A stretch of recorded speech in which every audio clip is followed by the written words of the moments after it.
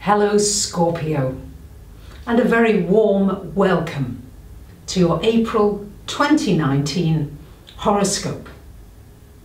So all this month, your co-ruler Mars is going to be in your 8th house. Mars has everything to do with your energy, your passion, your drive, your ability to accomplish things.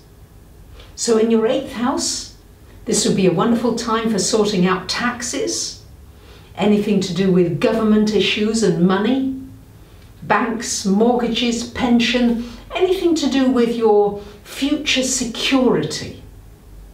It's also a good time for putting energy into maybe a business partnership or a collaboration of some kind.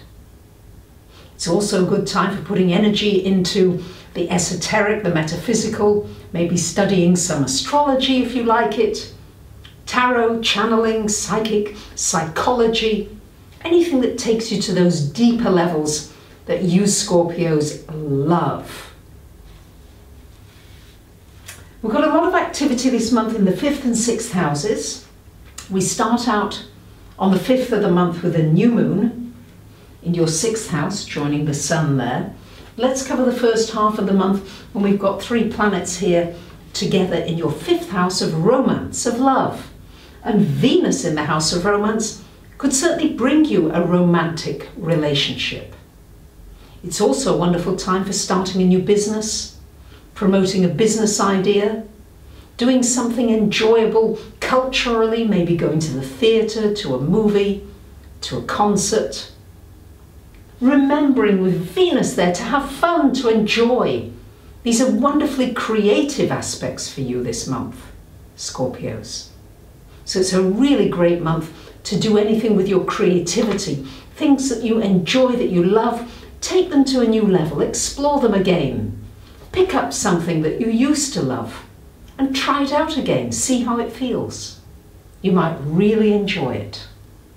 It's about remembering the child within, the playfulness, the part of you that smiles, that enjoys. Often Scorpios, you're very intense and focused upon what it is you're doing. Take some breaks, have some fun, look around you. That's what this energy wants you to do, and that's how you bring romance and magic into your life, no matter what age you are. So the new moon in the 6th house on the 5th is wonderful for new beginnings, for a new job, new work situation, a breath of fresh air coming into an existing situation, a wonderful time for creating something new with your health, your well-being. And then on the 18th of the month, Mercury coming into this 6th, and on the 21st, Venus also joining the party. So this is a wonderful time for really researching, looking at the things that your body needs, maybe starting a new health regime, a new diet, adding something, taking something off, trying things out, trying to find a balance. And also looking at your exercise. Are you moving your body? Are you sitting a little too much? Are you remembering to be fluid, to be flexible? The more flexible you are, the easier it is to move, to go with a flow of energy. So that's very much what this is asking. It's also a good time to volunteer, to help with a cause maybe, or people that you really feel passionate about.